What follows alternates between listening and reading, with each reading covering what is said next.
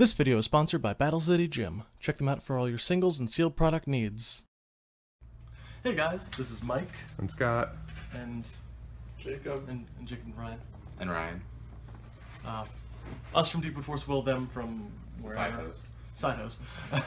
Coming at you live from the aftermath of ARG Philly, ARG Nationals.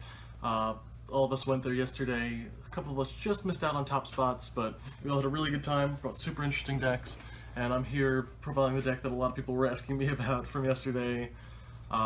This is my 1-inch boy, corrupted 1-inch boy control deck.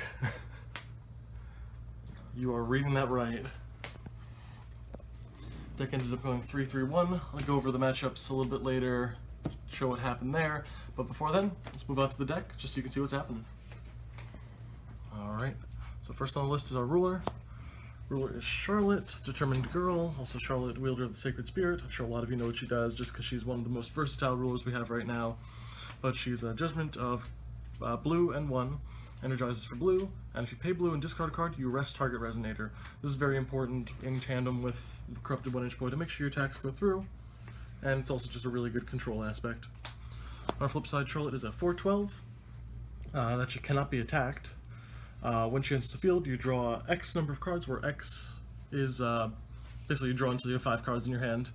Whenever you draw a card, you gain 100 life for each card that was drawn, so flexible life gain. And then you can pay 1 blue and 1 colorless, discard a card, and return something your opponent controls to the hand, which is actually fantastic in a lot of matchups. So Charlotte's just super versatile, very good as a control ruler, also against other control rulers, which is pretty interesting, just because if you're facing hand control, they discard your hand, you get it all back immediately, which is very nice and happened a couple of times during the day. Still lineup was fairly simple, had a couple of neat tricks. First of all, Rules Moria. This is a 4-color deck, having flexibility with your mana, just being able to use whatever you need at any time is really good. 5-color stones I've heard are pretty good. The only issue with the head of this card is that sometimes I was very unlucky and didn't draw Regalia during the day, which attributed to a couple of my losses. From there we have 3 Dark Depths. The deck is mainly blue-black, so having 3 of those sources is really good. 2 Black Silence, just more black control. Again, this is mainly a black control deck, but teching in green for a couple of green spells in the sideboard, green spells in the main board, very important. And then 1 Heaven's Rift to round out the stuff, just because there are a couple of spells that kind of splash white. Having 5 sources of white just for those was really important. All in all, the stone lineup was really good. I probably wouldn't have changed much. I saw what I needed when I needed, except for the Rules Moria, because if I didn't see Regalia, I didn't need them. Going on to the main board, first we have the star of the show here. 4 copies of Corrupted 1-inch boy, all of which are signed by Alex Blandon, of course, because this is the dark side of the Blandon. Gotta make sure that we got those. I told him to sign right here, right in the middle there. So, Corrupted 1-inch boy is whenever it attacks and is not blocked, even if, as long as the blocker is not declared, your opponent will lose 1,000 life after the attack goes through. So, you're attacking with 1-inch boy, they lose 1,000 life. This also gets around Yggdrasil, Malefic Tree, just because he's swinging for 1,000 life. They don't take damage, they lose the life, so they won't mill any cards and it'll actually affect their life total, which is the reason I put him in here. Turns out I didn't see him enough against Tree, and he actually won me a couple of games in other matchups. From there we have the staple control black card for Abdul Hazred, Poet of Madness. Of course, just an insane card. Prevents your opponent from doing shenanigans, prevents them from going off. You stick it on the board, you protect it as much as you can, and your opponent normally doesn't really have much to deal with it outside of maybe like a Shade or a Dark Purge. Not much to say about him. Speaking of Shade, we play 2 of those. Really good for clearing off Resonators, really good for life gain. Recurring with Resonance is fantastic. The card's just very versatile and really good for the control match. And then 2 1-ofs in Gil Lapis, Usurper of Maddening Power to search out your 1-cost spells. And then 1 Arthur Pendragon, Knight of the King of the Round Table, as just a big, solid body. A lot of black control decks have a really hard time dealing with him, and normally if you can stick him on the board against black control or against aggro, normally you'll win that matchup pretty easily. So, very strong cards, both of these. Those are my total Resonator lineup of, what do you say, 14 Resonators, I think? On to the rest of the deck. We played 9 Regalia, 4 Artemis the God's Bow. This is a Charlotte deck where we play Bear Bow. Bow's really good with that. Bow's very good against the aggro matchup. I ended up bumping this up from 2 in the original build to 4 just because of how bad my Persia matchup originally was. Being able to pick up small stuff in the early game is very, very good. We have 3 Death Scythe.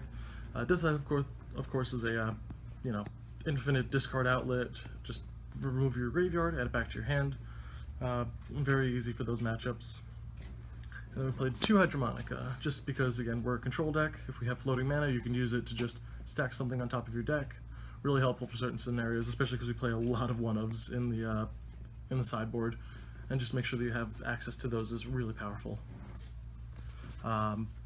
Against some games, I play 9 of these, even in the top 11 cards of my deck. If I mulligan 5, still don't see them. So be warned. I'm really glad they're leaving. Onto more spells. We have 3 Charlotte's Water Transformation Magic, Quick Cast, Remnant, make something a 4/4, in tandem with Bow, it just kills something that's attacking you. This card's fantastic. In tandem with that, we have another Remnant card in Space-Time Anomaly. The 4 mana, deal 10, draw 2 cards. Space-Time Anomaly is just fantastic in a control matchup. This is a black-blue deck. Having another Remnant card, just an easy discard with Charlotte. Having flexible damage, flexible draws at any time. Card's amazing. We play a pretty decent cancel package. Again, this is the reason we have the green and the white in our deck. For Seal of Wind and Light, probably the most versatile cancel in the game. As long as you play green and white, you can just say no to anything your opponent has. To go along with that, because we still play green sources, but also because it's free, play 4 Severing Winds. This is a control matchup. You want to make sure your opponent's stuff is cleared so you can swing in with your 1-inch boy. The entire cancel package helps out with that a lot. So, pretty self-explanatory there. Control your opponent, swing with 1-inch boy. Probably one of the most flexible cards I've seen in the entire deck is Dawn of the Earth. It's a quick cast card. If you're playing a Fox matchup, you keep it so that you can, when your opponent sacks off their Resonators in order to summon a Chimera, play this, draw a card, and their Chimera's move to the game without getting its enter ability. If you're not playing against Fox, though, and if you're not playing against something that just cheats in Resonators, you swing with your 1-inch boy, you Dawn of the Earth your 1-inch boy so it untaps, your opponent takes 200 from the attack because it gains +2/+2, and they lose 1,000 life.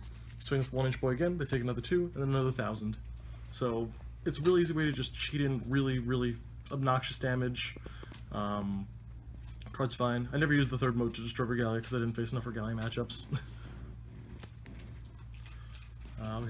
And then the last stuff is stuff that's searchable off of Gil. You have 2 Heteroclite Excalibur, really good removal just to make sure that your 1-inch boy swings in. And then the final battle, just for a blowout card in case you need it. Because you're playing Charlotte, you have a lot of really, really solid life gain. So paying a lot of life with this normally doesn't matter too much unless your opponent cancels it, in which case you basically lose the game. So back and forth on this card. It's fantastic. It's really, really powerful, but you have to make sure you use it at the right time. And that's the main board. It's 40 cards exact. Onto the sideboard. The sideboard was kind of thrown together at the last minute, but has a lot of cards that were really important in most of these matchups. 1 Alice, Girl of the Blue Planet. I attacked this in once against the control matchup. If you know what you're playing against, or if you're against the rogue matchup and you know what cards hurt you most, you can call it out on turn 4 and then try and win the game from there. She's pretty good in that regard. Not the greatest card I've seen, but definitely worth trying out. I played 2 Rizard, King of the Damned. Playing this against Fox, wins you the matchup most of the time. Uses this against Reanimators really good. Pull out the Yogs, pull out the hooks, pull out whatever you need to pull out. Really strong card. Again, life gain, so paying 200 life means almost nothing. 3 Gale Force. Definitely came in handy against a couple of my matchups. Playing against Fox, Fairies was another matchup that I played against. Having the ability to just quick cast destroy something with the green stones that we have is really powerful, especially because it clears the way for 1-inch boy. 3 down the drain. I didn't face a single aggro matchup that whole day, so this never went into my sideboard, but having the ability to just clear off Fire Resonators and swing with 1-inch boy is really good. 1 extra Seal of Wind and Light. Tech that in against the control matchup. 1 extra Final Battle, tech that in against the aggro matchup or the swarm matchup. 1 Heavenly Gust, so that you can get it cancelled by Severing Winds. 1 Black Moonbeam, because, you know, fuck Persia. And then 2 Alice's World of Madness, so that you can wipe small boards, stop your aggro matchup, do what you can with that. So again, a little bit hodgepodge thrown together at the last moment, but had a lot of really good cards. As far as matchups go, first round was against Green Dragon control, because of a couple of missed Hydromonica triggers, because I was still getting used to running Hydromonica in the deck. I hadn't practiced a lot with the newer version, so I missed a couple of triggers which would have given me a better advantage, but I ended up just getting hooked and swung down for game. So first round was a loss. Second round was against Fox, stuck Abdul on the board, kept Dawn of the Earth. Round 2 swung with 1-inch boy 3 times to win the game, so that was really good. First win was against Fox.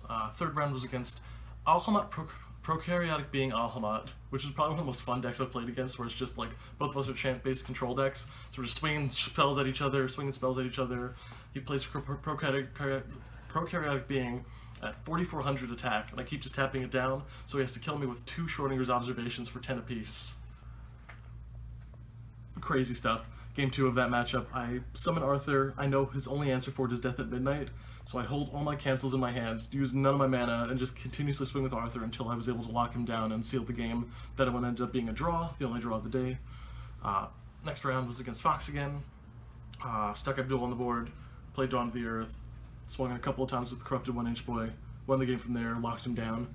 So that was 2 Foxes down. I was 2-1-1 at that point. Next round was against... what was that last round? Don't remember that one. The one after that was another Fox matchup. That was my 3rd win, so I was 3-2-1 at that point. The other one was a loss against... what did I lose against? Tree, and then... what did I lose against? Towards the end, right? Wasn't it? Yeah, it was towards the end. I think it was Fox. No, I beat all my Fox matchups. I was 3 for 3 on Fox matchups. Yeah. You lost the Tree. Oh, Tree! That was it. Yeah. Thank you. Yeah, that was the Tree matchup that I lost against. I should remember that one, because that was one where I mulliganed 5, drew 5, no Regalia, opened double Rulers of Moria. That was a sad day. Because I opened with the 1-inch boy too, so I could have gotten it out first turn and kept swinging, but he opened up too well for me. Other than that, Fox was there. Then last matchup was against Blazer Fairies, which was awesome, because first game of that one, I was putting down Arthur, controlling the board. Eventually he gets down 2 Vivians and 3 of the field spell that when you tap them, you give something +3/+3, and whenever a fairy enters the board, you draw a card. Because of that, and because of the Vivian triggers, he was able to give his board +20/+20, and ended up swinging at my face for about 8,000 in total, which was sick. I was so impressed. And that was also where my final battle got cancelled, so I got blown out by that. Game 2, I opened with a bunch of cancels and 1-inch boy. I cancelled 3 Oberons and swung with 1-inch boy 4 times for lethal. That was the only time that 1-inch boy got in exactly 4 times and dealt exact damage.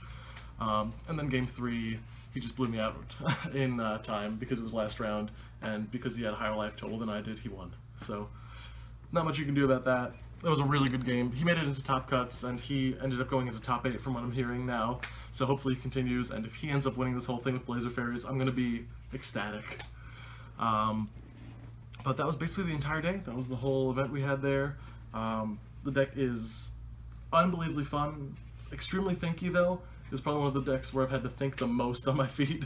Because like every single mana you leave floating, every single tap, every single discard, every single card you discard for Charlotte becomes relevant at some point, and knowing when to do everything was probably the hardest part of that entire day. But I highly recommend trying it out. Highly recommend using it against your friends, trying to swing down with 1-inch boy 4 times and kill them. So with that being said, thank you all for watching. It's been a really fun time with Alice Cluster. Can't wait to see Regalia leave. Can't wait to see everything that we don't like leave. Goodbye Black Moonbeam. Goodbye. I'm getting thumbs up so soon. Goodbye Regalia, goodbye Black Moonbeam. Goodbye Sylvan and Light. Guinevere, Rocket, Lancelot. Shadows. Goodbye Alice format. Goodbye. You can tell we like it. That's my favorite. But that's the end of the era. I'm glad I closed it out with memes. Thank you all for watching. This has been Mike. And Scott. And those two. And the side host. Yeah. signing out.